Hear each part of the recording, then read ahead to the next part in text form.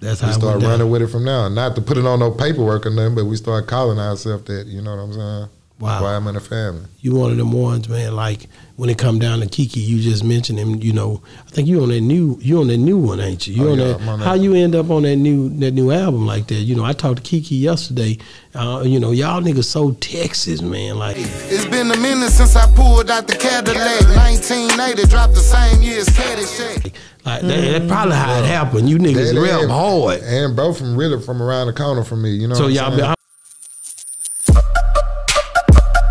Yeah, we on Boss Talk 101. Yeah, we gonna talk. Quiet Money Dot. Quiet Money. Where did name come from? Quiet Money is really, it started off as a clique, me and my partners, you know what I'm saying? That's before anybody rapped the word. And, you know, it kind of speak for itself. We were trying to get us some money and stay quiet at the same time. And how'd you get the name, though? How you just run off with the name? Oh, the All the Way Truth, Jam and Keke, man. Okay. Them Quiet Money gangsters with their hands in the air. That's Sunnyside and South Park. We was raised out there. See them Quiet Money gangsters with their hand in the air. That's Sunnyside and South Park. I was raised out there. And shit, me and my partners was raised out there. So we like, oh yeah, that's live, that's thick. You know what I'm saying? And that's how we start running with it from now. Not to put it on no paperwork or nothing, but we start calling ourselves that. You know what I'm saying? Wow. Quiet Money Family. You one of them ones, man. Like when it come down to Keke, you just mentioned him. You know, I think you on that new one, ain't you? How you end up on that new album like that? You know, I talked to Keke yesterday. You know, y'all niggas so Texas, man. Like it's been a minute since I pulled out the Cadillac. 1980, dropped the same year as Caddyshack. Like that's probably how it happened. You niggas rap hard. And bro from around the corner from me, you know. So y'all how long you been knowing him? I ain't been knowing him that much, but he from around the corner from me and seen me putting in work, you know what I'm saying? And it like that. You know, I bumped into him a couple of times. I called him for a feature, you know what I'm saying? We met on that. And then, but other than that, he just seen me been putting in that work, man. How much do Keke mean to Houston? If you ask me, Keke, shit, he mean shit, that's top tier Houston right there, baby. You asking me, but you know I'm from, like I said, I'm from. I don't even care nothing about that. I want to hear how you really feel because it really matters. Like you really a student of the music, man. Oh no, for sure. So like, you know, tell me like when it come down to it, you know, Keke for me, I told her we came down here early on and we hadn't even interviewed Keke yet, and she might not remember it, but I told her it was a dude on stage at a show. I said that nigga, man, he sound kind of like Key, you know what I'm saying? I said, but Key got a sound down here that really rep this whole thing, man, to me. You know what I'm saying? The screw music, like when you hear him dropping that drawback screw in these songs, who you hear? The Houston sound. That's it. That's Key. That's it, on every hook they bring back, So that's what I'm saying, like he really means something, cause I rock with the nigga, but he really do his thing. Oh no, it's real, it's real, man. I've been a fan since I was about 8, 9 years old. Of the whole Screwed Up clique, but that Keke, it hit a little different. And that whole Screwed Up clique different, man. A lot of them, we lost a lot of soldiers, man. For sure.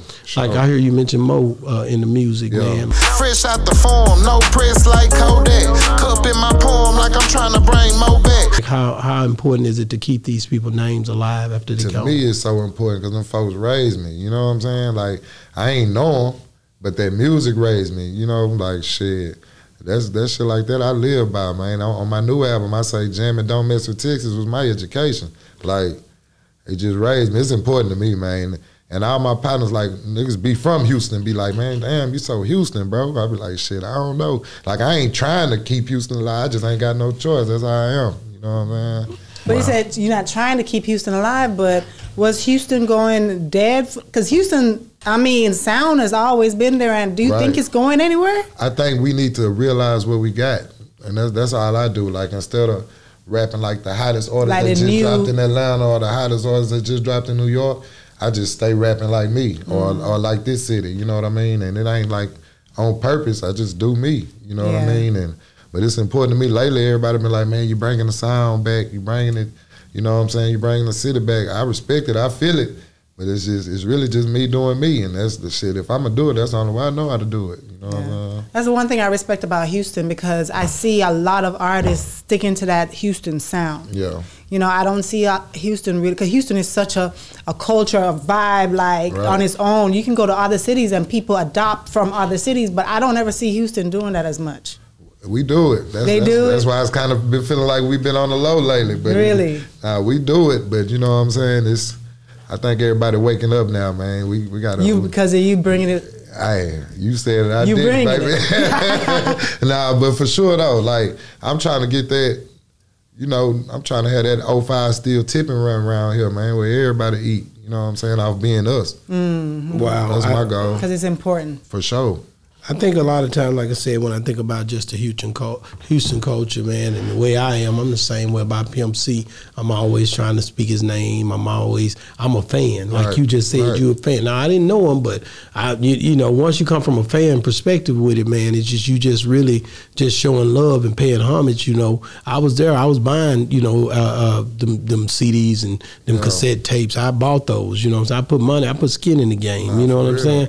I was here. I remember, you know what I'm saying? So who more right to do it than a real true fan? So I really speak that on Pimp a lot because of that, and Bun B, you know, and you know, a lot of stuff I do in Texas centered around them because they repped it so much. And that's the thing I had against certain things. That Houston, I got a little jealous back in the day because I'm like, them niggas just so Houston, man, that they just pretty much, and they big, and it's like the whole state, really. I'm being real. This is where I felt because it was like, but then when Pimp came, he repped Texas, and he repped that, you know, they had that little street short, they had short Texas. So I was like, man, them niggas really repping the whole, you know, they repping the whole thing, man. But Houston's culture was so thick. Ain't nobody riding around those swingers, popping trunk. You know, this shit was really taking niggas by storm, man. You know what I'm saying? Like, these niggas really, it was a time when Houston, to me, really just took the whole, like, they could have took over the whole thing at one point. You remember that? For sure. Now look who creeping, look who crawling, still balling in the mix. With Mike Jones and all them niggas was really, that shit was serious, bro. And it really was calculated because you had what's the other one's name? You had your boy named Rick Shop now.